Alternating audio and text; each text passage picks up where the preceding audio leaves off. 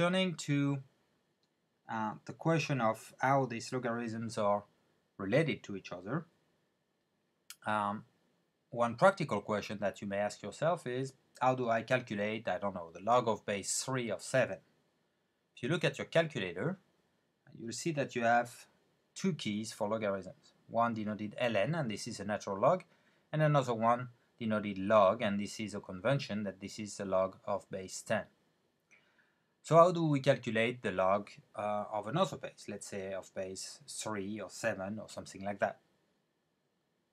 Well, we can do that, and we don't need any other key, because the log of base a of x is really just proportional to the natural logarithm of x.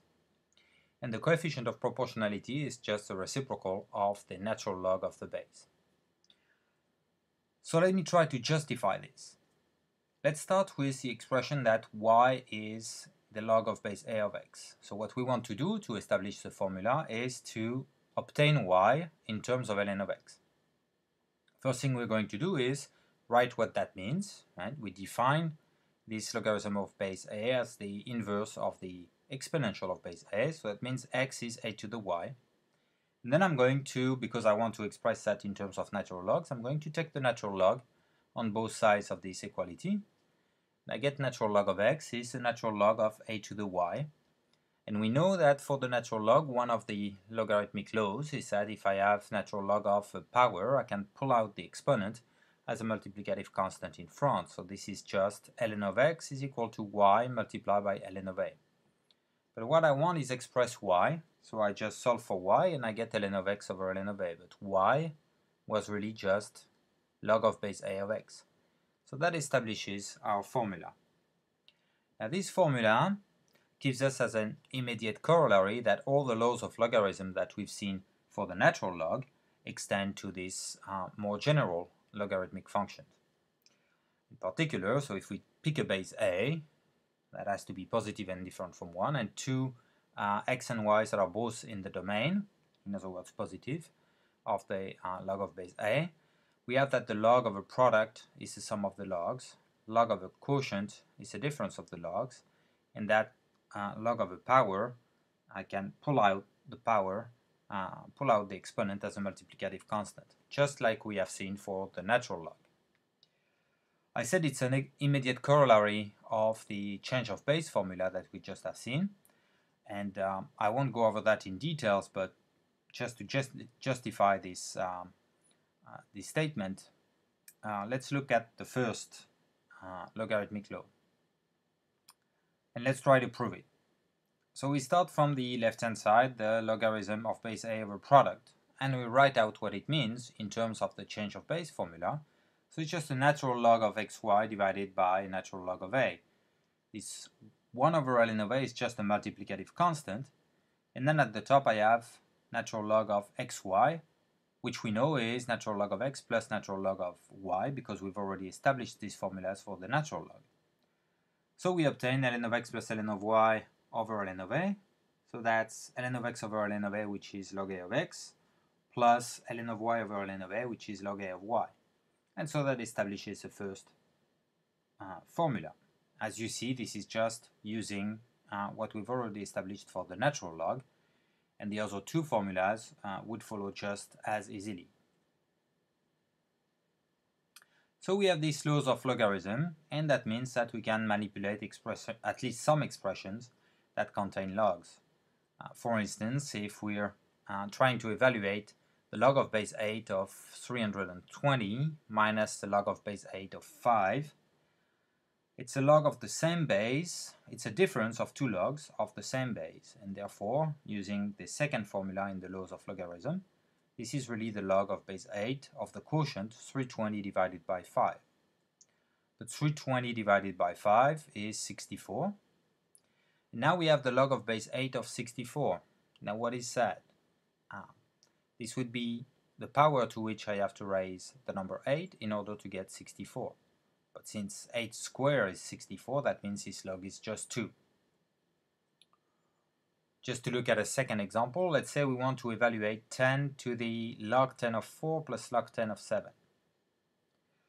In the exponent, I have a sum of logs of the same base, and therefore using the first formula, it's really just a log of the product. In other words, what I have is 10 to the log of base 10 of 28. But now I have an exponential of base 10 in which I'll plug a log of base 10, and these functions are inverse of each other, so I obtain simply 28. Now let's turn to the question of the derivative of the log of base a. The change of base formula gives us immediately what the derivative would be, because now it's the derivative of ln of x divided by ln of a, and ln of a at the bottom is really just a multiplicative constant, so I can pull out 1 over ln of a, that's a multiplicative constant, and I multiply by the derivative of ln of x, which is 1 over x, so I obtain 1 over ln of a times x. And now we can try to apply this formula, for instance, to differentiate the log of base 5 of x divided by x minus 1. Now in that case, we may want to simplify this before we differentiate, because if we differentiate, we know that differentiating quotients can be complicated, and there is a quotient inside the log, whereas differentiating sums or differences are easy. And one advantage of the logs, as we have seen when we were talking about logarithmic differentiation, is that it transforms products into sums and quotients into differences. So we can rewrite that as the log of base 5 of x minus log of base 5 of x minus 1, or 1 over ln of 5 multiplied by the difference of the natural logs. Now one caveat here, I'm rewriting the same expression here. What I'm leaving under the carpet is that the left-hand side and the right-hand side don't have the same domain of definition, so the equality is a little bit of an abuse. That's assuming that x and x minus 1 are positive. In other words, that x is positive. That x is greater than 1. And so for x greater than 1, we have this equality. However, you see that what's inside the parenthesis on the left-hand side, right? I have x over x minus 1. To plug that in the log of base 5, all I need is this quotient of x divided by x minus 1 to be positive. And that could happen if x and x minus 1 are both negative. So in particular, if x is negative, then x and x minus 1 are negative, and the left-hand side would still be defined because the quotient would be positive. On the other hand, the right-hand side would not be defined. So again, we have equality here with the caveat that this is the equality when every term is defined, in other words, for x greater than 1. So now we have rewritten f in a form that is easier to differentiate, and now when we differentiate, we have this multiplicative constant 1 over ln of 5, and then we multiply that by the derivative of ln of x, which is 1 over x, minus the derivative of ln of x minus 1, which is 1 over x minus 1. Looking at the integral side of things, here an integral that doesn't really use logs of different bases, but rather exponentials of different bases. So we want to find an antiderivative of 2 to the x divided by 2 to the x plus 1. One thing that you may note is that if you take 2 to the x plus 1 and you differentiate that, you get 2 to the x, because the derivative of 1 is 0. So because of this observation, it makes sense to try a substitution where we take for the new variable u 2 to the x plus 1.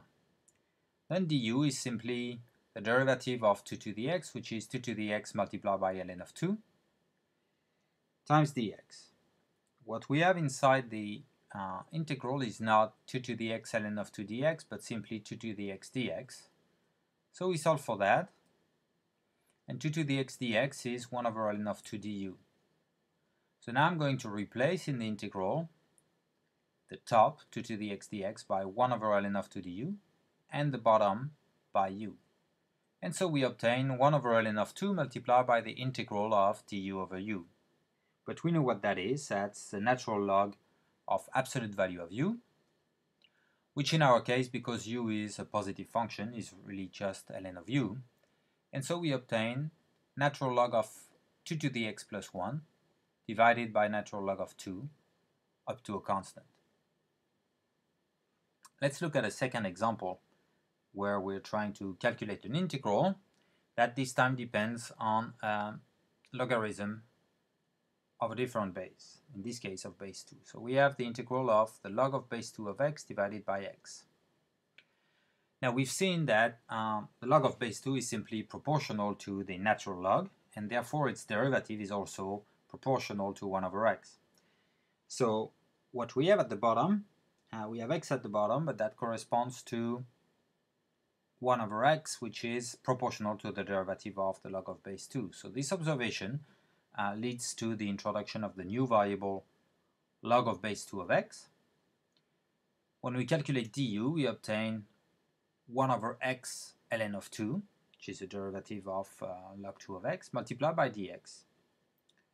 What we have in the integral is not 1 over x ln of 2, but 1 over x. So we solve for dx over x, and this is ln of 2 du.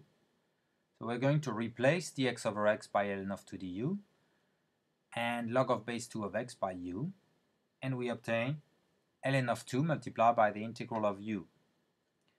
Of course, an antiderivative of u with respect to u is u squared over 2. And so we obtain ln of 2 divided by 2 multiplied by the square of the log of base 2 of x, and this is up to a constant. Now let's turn to the next video to look at other kinds of transcendental functions, in particular inverse trig functions.